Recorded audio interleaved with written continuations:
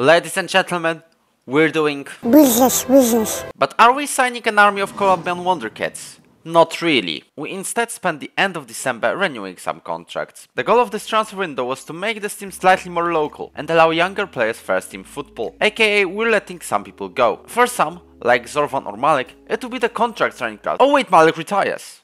For likes of Savageja, a loan to Azerbaijan with an optional fee. And these were the only moves out of the club in this window. So let's go with players in. Big news, we finally used the Benfica League to an advantage. We loaned a defensive midfielder Anton Fisun and Diogo Nascimento. These two loanies are the only signings, and I said something about getting more local players into the team. Well, all I can say is we started the second round of games against rock bottom Slovan Liberec, and we made slight tactical changes. Marek Fiala has a trait of coming deep to get the ball and preferred to receive a ball into his feet, so we made him a false 9. Jan Robert stayed as an inside forward, but with an attacking duty, while Nemanja Ilic got a support one.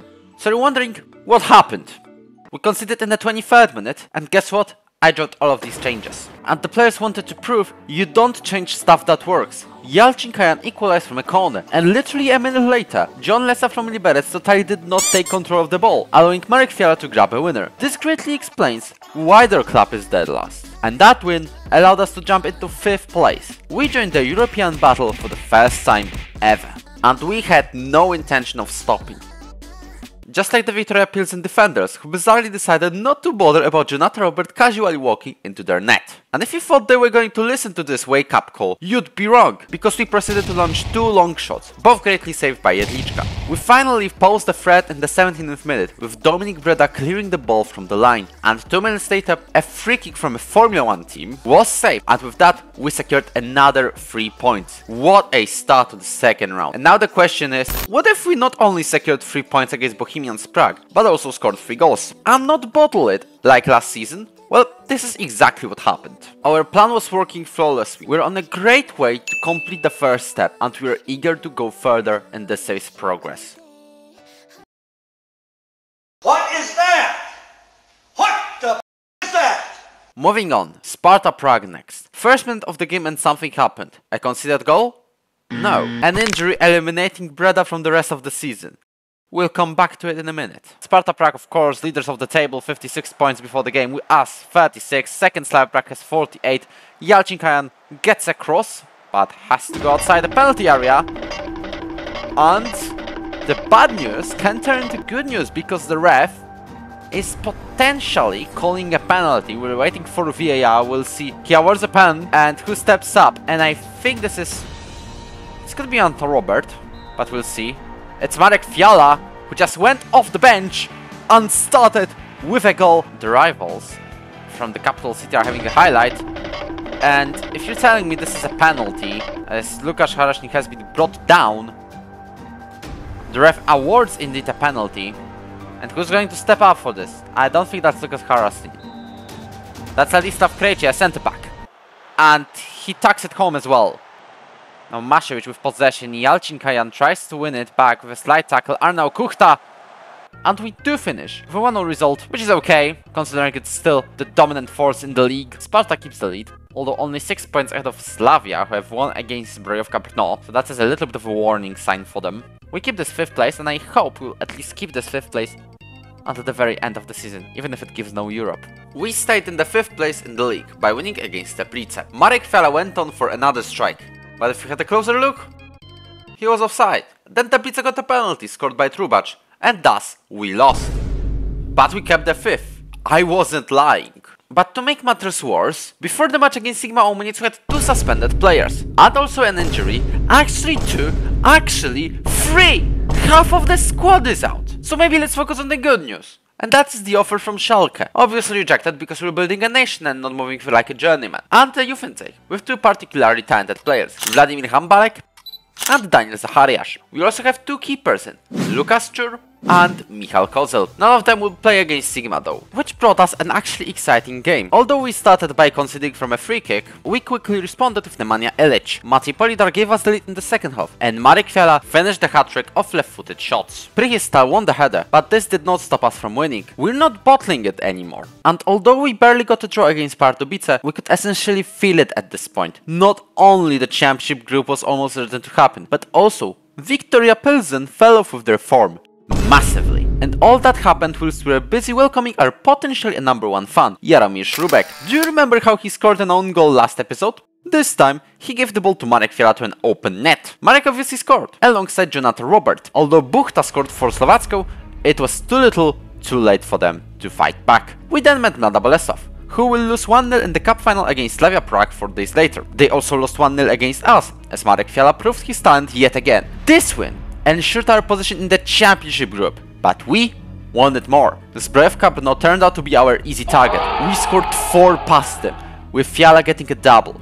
Maciej Polidar added his name to the score sheet, but the star of the day was Jarosław Malek, who did this in his first game of the season. With this win, we joined Czechia's top 6 and guaranteed ourselves the best finish in club's history. But we are not here to decorate the group and become a training ground. We are losing only 2 points to Mlada Bolesław in third, and third place means guaranteed Europa Conference League qualifiers. It's finally time for the biggest chapter in SFC Opava's history. For the first time in this club's history, they can get some silverware. It's not really a trophy, but it's at least a medal. Now we had a big chance from a free kick for Slovácko. I didn't see who was actually scoring in this one. It's Jonathan Robert is on the right side, looks for a space to cross, but passes it back to Stepanek. Jalcin Kajan with the ball, and that is 1-0. We are getting into that third place right now, because as far as I'm aware, Mlada Bolesław is drawing against Viktoria Pilsen, or even losing. They are indeed losing Mlada Bolesław, so that jumps us into third in the table. Now Buchta is going on one-on-one against Fabian de Keyser. Our Dutch keeper, the star, saves it though. Wanted to make a Krzysztof Halopek into the short post. Jarosław Malek somehow wins this ball. Jalcin Kajan scores again for a 2-0 result in the 70th minute. And this time, the only thing we have to do is to see this game out, keep the result, and basically do not let Slovácko score. Bezdek passes to Jalcin Kajan. Is he going for a hat-trick? No, he passes to Filip Blecha, Rodrigo Sam. Blecha enters the penalty area, almost makes it free. Kostadinovic saves it. Jalcin Kajan receives the pass, passes to Nemanja Elic. Would be great if Vladimir Bezdek made an overlap. Jalcin Kajan hits the post. That could have been a hat-trick. And that is it. When it comes to our games against Slovácko this season, we are winning 2-0 with the double from Jalcin Kajan. Viktoria Pilsen have won only 1 game in this round against Sigma Ołomuniec. As Filip Blecha makes a cross, Jedlička weirdly makes a save. Emil Tischler makes a pass to Mirkovic. Makes a pass to Fiala. That was a brilliant one. If he only scored it. Blecha passes to Jankovic, passes to Robert. As Robert is going down, the potential for a penalty for SFC Opava against Viktoria Pilsen, and that is penalty awarded. Now who is stepping up to this? And that is someone left-footed, so I believe Filip Blecha or Maciej Polidar. These are the only choices. Filip, as he tacks it home for a 1-0 result in the 14th minute. We're having it. Marek Fiala has the ball all by himself on the right side of the pitch. Decided to shoot early. At least won the corner. And imagine if we get to the European group stage. We don't get to play on the stadium probably, because it's basically too small to handle a European group stage game. On the right side of the pitch, Maciej Polidar cuts inside and makes a wonderful shot for a 2-0 result. Viktoria Pilsen are in the mud. Viktoria have a highlight. And I hope I didn't jinx anything by saying they're in the mud. As Haas passes to Zanotti. The ball has been partially cleared. They hit the post this time. In his final season of his career, these are potentially his final games. These are definitely his final games. Radek Schulmeister makes a shot. Blecha make a long shot. No, he passes to Schulmeister, do we say he wasted it?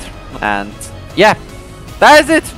That is it. 2-0. It's 56 points for us. Fun fact before this game. I almost lost this save today while recording this, because I have this experimental save for one of my older projects, and I saved it as a save of Opava. And thankfully there was a backup, and we saved it.